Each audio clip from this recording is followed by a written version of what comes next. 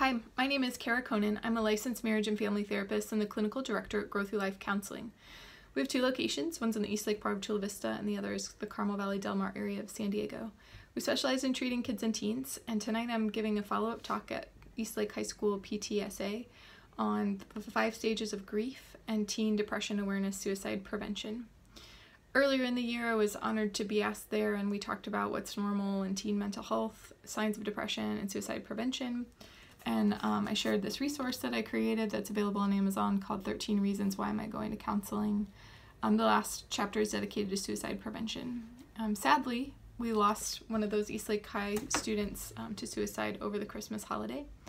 So tonight I'm going back to talk about the 5 stages of grief, a little bit more about teen depression awareness and suicide prevention, because as a community, the more educated we are, the more people looking out for signs, the more people aware, the more opportunity we have to intervene on the whole.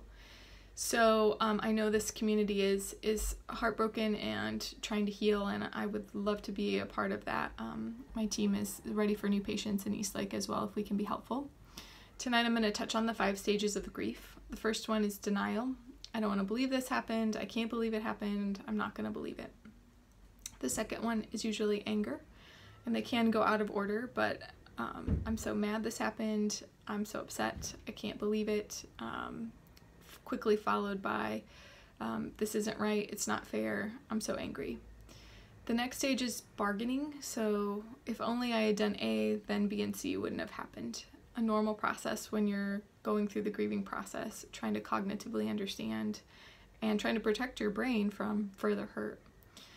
Next is depression, sadness, loss of interest, low mood state, totally a normal part of the grief process. And finally, we get to a more optimistic state, which is acceptance, accepting that the loss occurred and it no longer interrupts negative mood states with your regular functioning. So things can kind of get back to normal, although life isn't the same after a loss of a special person or important person.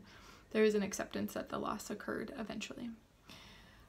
It's normal to grieve up to 6 months. If it goes beyond 6 months, we do consider that a clinical diagnosis of complicated bereavement, and that's definitely something you should seek help for. If you find yourself unable to get through the stages of grief, or you're not feeling like you're progressing, counseling is a great time, or great intervention to get started at any point in the grief process or large transition or loss. If we can be helpful to you, give me a call, 619-549-0329. You can also go on our website, www.growthroughLifeCounseling.com, and fill out the contact form. Those come directly to me, and that allows me to reach out to you. And we do have a great team in Eastlake if you're looking for additional support. Thanks.